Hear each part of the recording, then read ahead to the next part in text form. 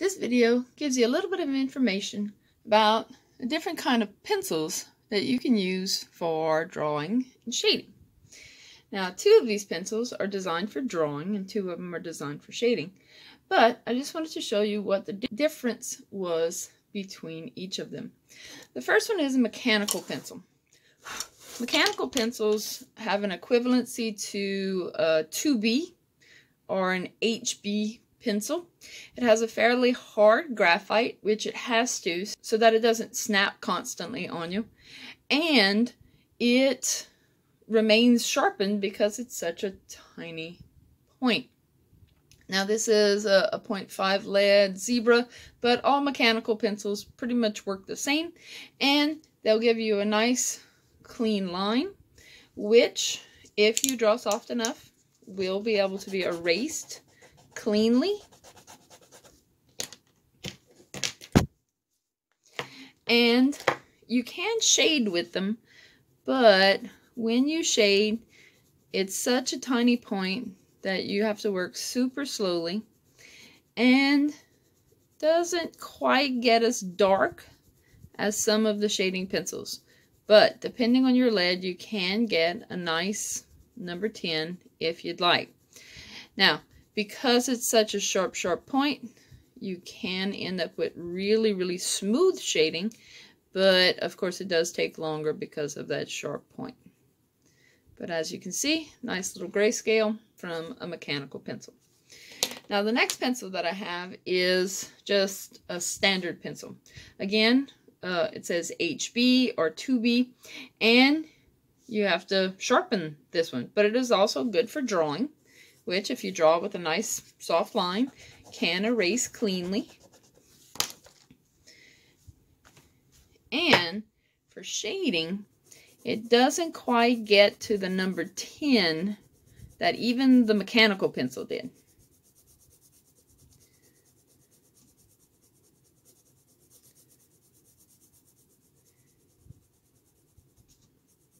So if you're doing shading with this, you'll never really get those number 10s out of it.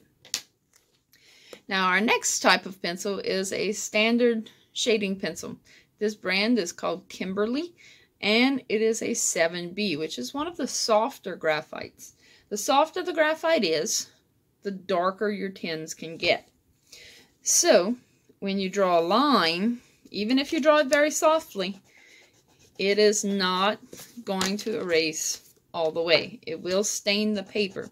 This is why you should not draw with a shading pencil. Shade with a shading pencil, yes, but not draw with a shading pencil, because you will not erase those lines.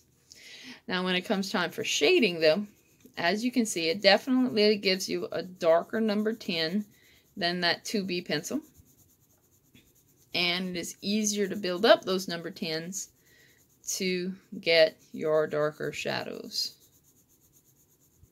But even though it's a softer graphite, it is still possible to get very light shadows with it.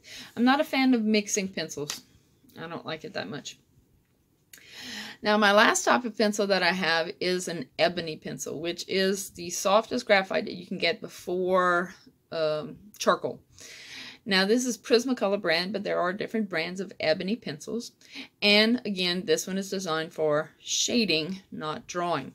Because just like the 7B, even if you draw very lightly, that line will not erase all the way because it does stain the paper. However, it does give you those nice dark number 10s that are easy to get. And you still can fade away to softer values. So first we had a mechanical pencil, and again that depends on the type of lead you put in it. We had a standard drawing pencil, which lets you draw and erase well, but not so much shade well. We had a 7B, which lets you create nice shading and is a little easier to control.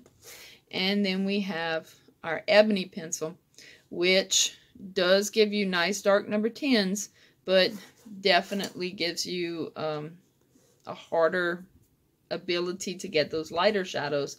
And of course, because it's so soft, it does smudge quite easily. So those are 4 pencils that you can deal with when working with graphite. Personally, I like to draw with a standard pencil, and I like to shade with a shading pencil, either the ebony or the 7B, depending on what I have handy.